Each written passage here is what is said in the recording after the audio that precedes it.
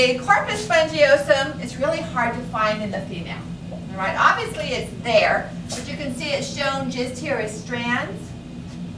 What forms our glands? Penis. That mushroom-like expansion of the corpus spongiosum is the origin of the glans penis. All right, so if I asked, that table I told you we would have, and I have corpus spongiosum, glans penis, the origin, or it would develop from corpus spongiosum. So same thing in the female, but on the little mushroom cap. So that's the glans clitoris. All right. Well, how does it get there? Well, embryologically, there would have been a corpus spongiosum that would extend up onto and form that cap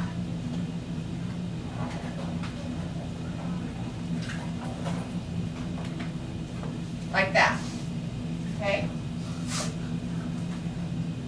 But it breaks down, and if you were to try to dissect it, it's really hard to find. So the two bulbs of the vestibules, stay down.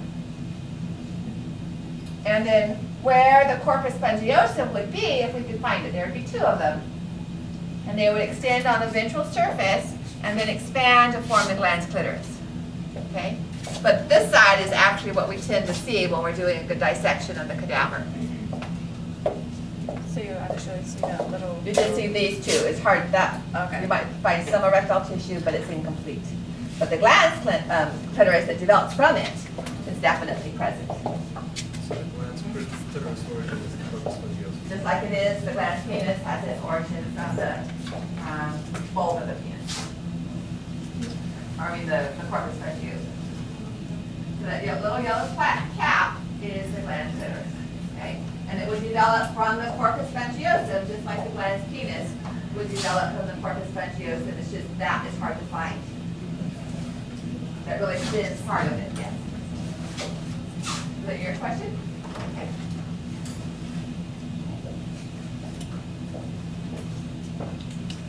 You guys see it? Behind the back. So remember the muscles that we had in the male? The crus of the penis was covered by the skeletal muscle identified as the ischiocavernosus, and the bulb was covered by the bulbospongiosis. All right, so if we look at the female, we'll come back to the bulbourethral glands in a moment. This is very similar to what I'm holding here. So the crus is here, covered by the ischiocavernosus. Here is the bulb, covered by the bulbospongiosis. Okay? They don't fuse. The bulbospongiosis doesn't fuse like it does in the male, because we have two separate, distinct pieces of erectile tissue. So this is Netter's diagram. All right, so here's the bulb. Maybe some pieces of the corpus spongiosum, and crus, corpus cavernosum, and glans clitoris. I don't know if that plate number is accurate in the newer editions, but it's in the pelvic section. Alrighty. Now, remember Cowper's glands, bulbourethral glands in the male function to flush out the urethra and function to change the pH of the urethra so it's not as acidic. All right, at the posterior aspect of the bulb, we have the bulbourethral gland of the female. They're going to lubricate the vestibule and like the lower inch or inch and a half or so of the vagina. Okay. There's no urethra, the egg doesn't pass through that, so they don't have that function, but it certainly functions in lubrication. And that would be this kind of round spot back here. Okay. So,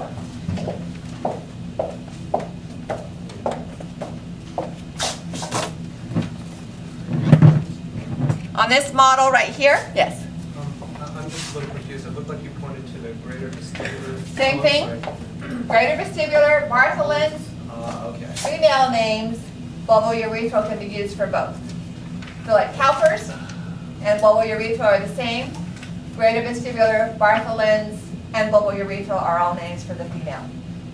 So on this model here, this is the sagittal section. All right, so here's the uterus. Looking externally, this would be the labia minora right here. All right, so just lateral and deep to that. Here would be the corpus cavernosa. This would be the crus, running along here, the bulb. And back here is the bulbourethral gland. Okay, so I'll pass that along. You can see it from that view. In the diagram, is this is all in the pubic arch, right? Right. So isn't it? This would be the ischial tuberosity right about here. Okay, but isn't it supposed to be greater than 90 degrees? It is. Okay. Right, Dr. Nettis. Okay, so we'll be doing, when we do lab, we'll be doing the male, and then if we have time, the female. But I wanted you to see this in relationship to this because the structures are very similar. All right. Now, in the male, we talked about erection, emission, and ejaculation. Does the female have erection? Yes. All right. So, what part of the autonomic nervous system? What are the nerves that are involved in erection in the male? Sympathetic or parasympathetic? Parasympathetic, which means which splanchnic nerve? Pelvic splanchnic nerves. All right, causing the arterioles to relax and dilate. Same thing happens in the female, but on a smaller schedule. Okay? All right, so does the female have emissions? Obviously, there are no sperm. There's no vas deferens. There's no prostate gland or seminal vesicle. All right, but we do have a Cowper's. We have the bulbourethral glands.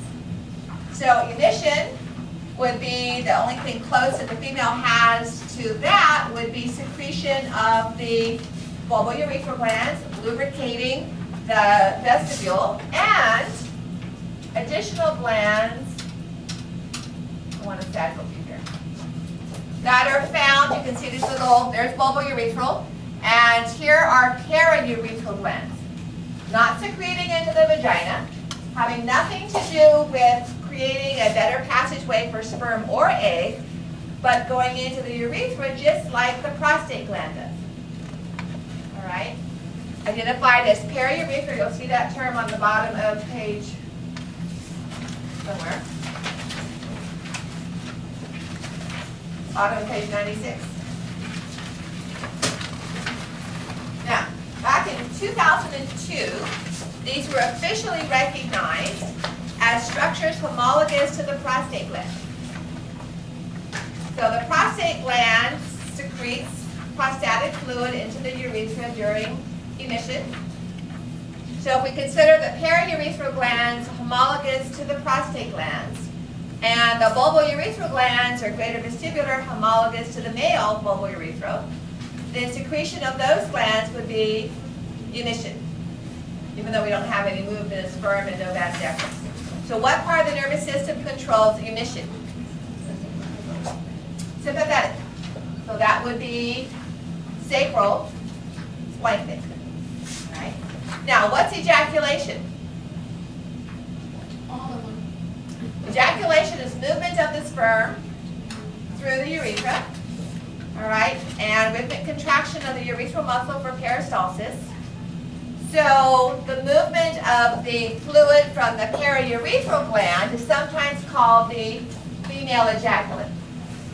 So the actual secretion would be emission, but its movement out the urethra into the vestibular space would be the closest the female could come to ejaculation. So some females, women say, well, I ejaculate. There's this fluid that's produced. I can feel it being, coming out, whether how strong a stream it is. And it's like, huh? You're just trying to be a guy, kind of thing. But, and for a long time, they were told that it was urine. But most of the time, urine is acidic, and this fluid is not. All right, it's more of an alkaline nature. And so like I said, it was officially recognized as being homologous to the prostate gland. So if that's the case, and then the contraction of the smooth muscles of the urethra are under parasympathetic control, all right? And the bulbospongiosis and ischiocavernous muscles contracting during female orgasm would also be a pudendal nerve, just like the male. Now, in the male, all right, pretend there's no uterus and no vagina. In the male, the prostate gland can be accessed via the rectum, all right? And stimulation through the rectum of the prostate gland enhances sexual feelings and orgasm, and that's called the G-spot, prostate gland. So if we consider the periurethral glands homologous to the prostate gland, then the female G-spot, there's been articles and books written about this for years, all right, would be anterior manipulation, stimulation of the anterior wall of the vagina, which would come in contact then to the deeper periurethral glands. So that those would create the female G-spot, enhancing sexual feelings.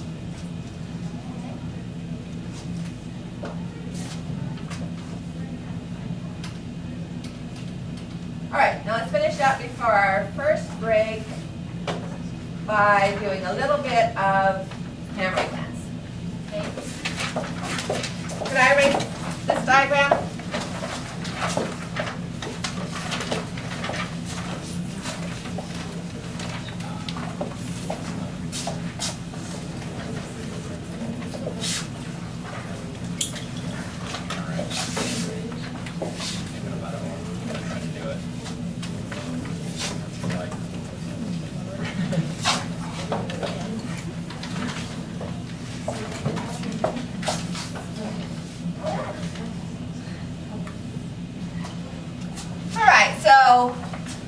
Mammary gland tissue has 3 different time points in which it changes appearance.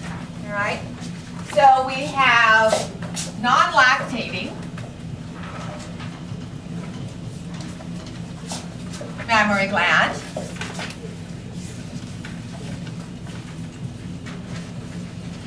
Pre-ovulatory, that means in the first half of the menstrual cycle. Post-ovulatory, which means after ovulation in the second half.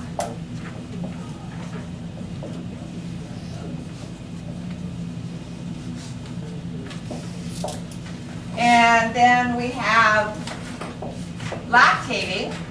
It could be the very end of pregnancy when the breast milk is produced, the colostrum, but it's usually just called lactating. Okay. So in the non-lactating pre-ovulatory, the structure of the mammary gland is primarily ductual.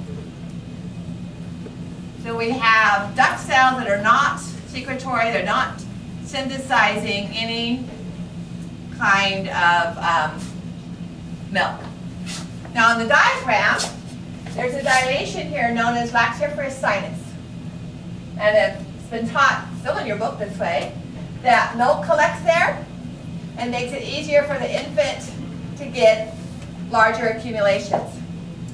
In my morning class, I have a student who's actually a lactation consultant and is working with UC Davis and research on breast changes and issues to do with lactation. And she came to me after class and she said, do you mind if I update you on current research on breast tissue? And I said, go right ahead. She says, on the lactation, on the boards, the exams that lactation consultants have to take, they are emphasizing the fact that it's now considered, and none of your textbooks show this, that the lactiferous sinus is considered to be an artifact. It was discovered by someone studying a cadaver in which melted wax was injected into the alveolar ducts. And the tissue here is thinner, and under pressure it's stretched out, but this researcher about 5 years ago did ultrasounds of women's breasts while the infant was suckling, and that sinus doesn't exist. So you're the first class I'm lecturing to where I will not draw in the sinus, okay? So I have to still go back and read that, but his statement is that the lactiferous duct just continues straight to the nipple.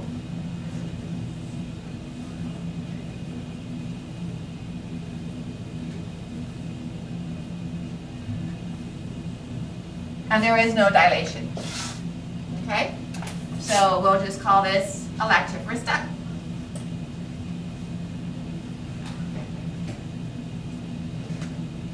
Out here in the branches, the smaller branches, these are known as alveolar ducts or tubuloalveolar ducts. So prior to lactation, this is showing actual post-ovulation. So in this image here, this is all you see, just the ducts, right? There aren't any secretory cells. As estrogen levels rise towards ovulation and stay elevated after ovulation, then some of the duct cells proliferate and become secretory cells. And that's what you're seeing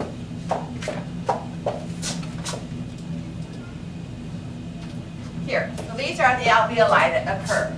The white lines would be the ducts, and these alveolar cells would be, the duct cells would proliferate and actually change and start becoming secretory cells.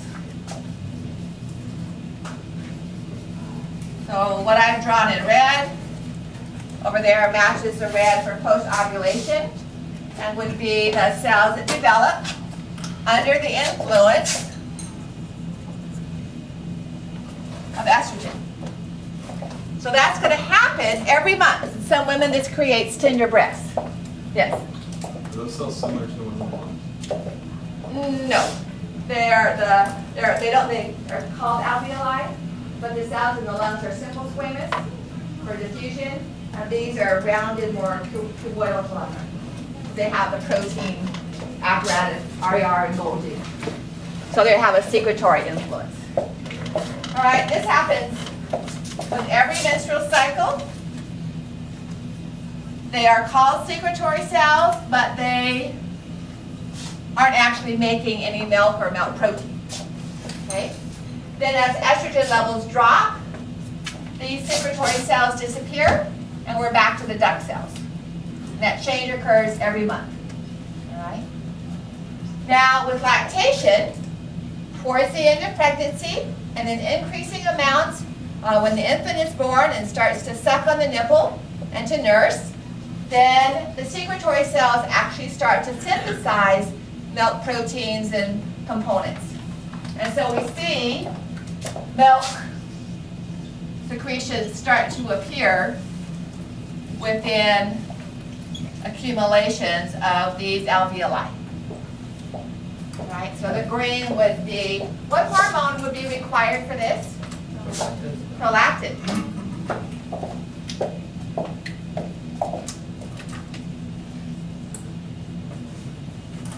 Okay. And so the tissue would look like this under histology. However, you would see these accumulations of milk in the ducts around the secretory alveoli. So this would be up here, even though it's the same breast tissue. This would look more like post-ovulation, where we have the alveolar cells, but they're not secretory. And then lactating, where milk is actually being made. There's one more hormone that becomes active here. As a baby is nursing and sucking on the nipple, sensory neurons go back to the brain.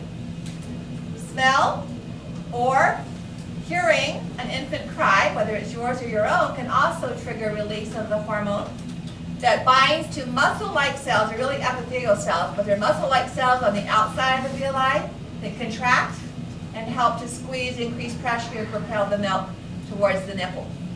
We've also discussed this hormone. Which one is it? Oxytocin. Okay?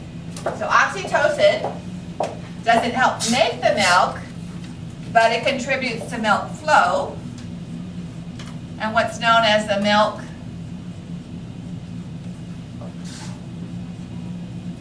letdown reflex. Which is why women who nurse naturally have higher levels of oxytocin.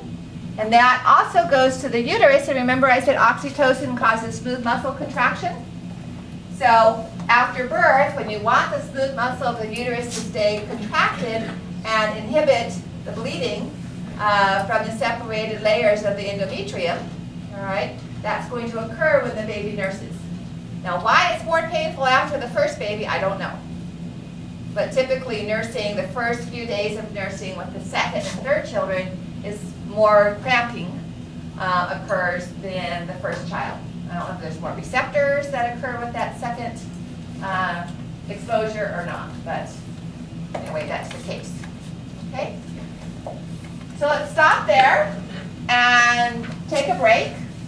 Come back at quarter up, and we'll look at cycles of hormones and egg development.